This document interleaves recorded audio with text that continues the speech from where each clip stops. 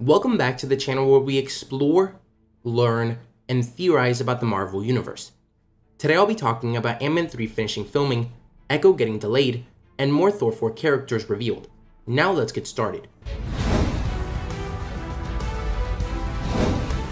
We recently learned that there had been a fire at PineWood Studios in the UK near the set of Ant-Man and the Wasp Quantumania, but thankfully it doesn't seem to have affected production at all, because the director Peyton Reed just announced that principal photography on the movie has wrapped. Next, according to Lizzie Hill over at the Cosmic Circus, Echo's start date may be pushed back a few months and will no longer start in January. It's not confirmed to have a new start time yet, but it's likely being pushed back because of the Black Panther 2 delays. There hasn't been news of any other productions having been shuffled around because of this, but it is possible. And lastly, the codenames for Thor Love and Thunder Marvel Legends figures have been leaked. And while we don't have any confirmation on who the characters will actually be, we can guess most of them and speculate about a few.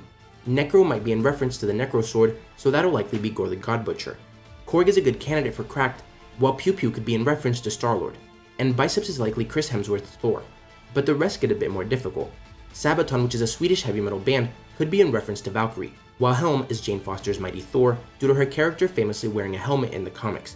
The only one I have no idea about is Visor. Maybe it's the alternate version of Thor Hemsworth will play in the movie, Thunderstrike. But let me know what you guys think about all this. How excited are you for Ant-Man 3? When do you think Echo will release? And which characters would you like to see appear in Thor 4? If you enjoyed the video, don't forget to like, comment, subscribe, and turn on post notifications so you'll never miss another video. Thanks for watching, and remember to wash your hands and stay safe.